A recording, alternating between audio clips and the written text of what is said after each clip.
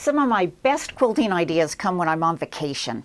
And my husband and I were in Vancouver last year and saw it wasn't really a painting, it was more of a metal sculpture in a gallery, and it was long and narrow, and it had fish just kind of sliding down these lines. And that's all it was just fish and lines. And I thought you could do so many cool things with something that simple.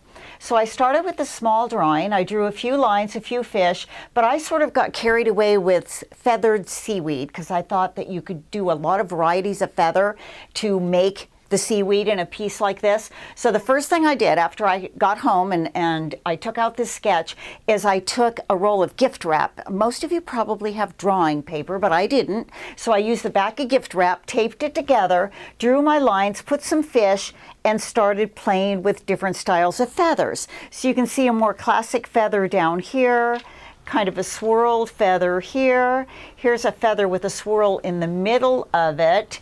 And I started working with this, and then I started putting it on fabric. So I chose a hand-dyed fabric and drew out some more of the seaweed, and I've stitched some of it. I've stitched that one at the bottom, although I still want to put something in the middle, and I've stitched up the swirly one and stitched this one with the pearls. So I'm having fun with the seaweed, but I've got a big space here and I've got a pretty big space here, and I was trying to think, how am I going to fill those spaces? Well, recently I did an episode of a show, and I was using a number of thread weights and feathers in the same episode. I used a Mettler metallic thread for the spine of my feathers. Now, when I'm using threads and picking thread weights, I'm thinking, what do I want to be most dominant? And I work from the dominant to the least noticeable.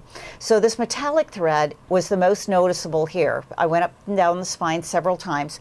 That's what I'm going to call the bones of my piece. This is what we're building on.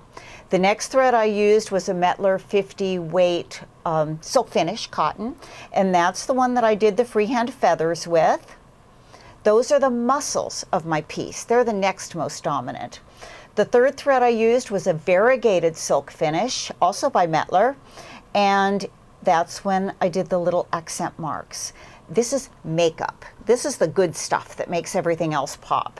Then the lightest thread, this is a 60 weight Mettler, very lightweight thread in a light color so that I could just echo it around. That pops this up. I have wool batting in this piece, so that pops this quilting up so that it really does look like I've done something fancy, like stuck an extra layer of batting in there when all I did was echo with this very fine thread. To do this, I used two bobbin colors. I used the pale for the lightest, and I used the darker one for all the other work, for the bones and the muscles. So I thought, why couldn't I apply this to the seaweed for my piece? So first I made a couple of drawings. Then I chose a few shades of Mettler thread that I really, really like, and I made my seaweed. I love this. So we've got bones, we've got muscles, plenty of makeup on this one. So we're gonna have a lot of fun with this today.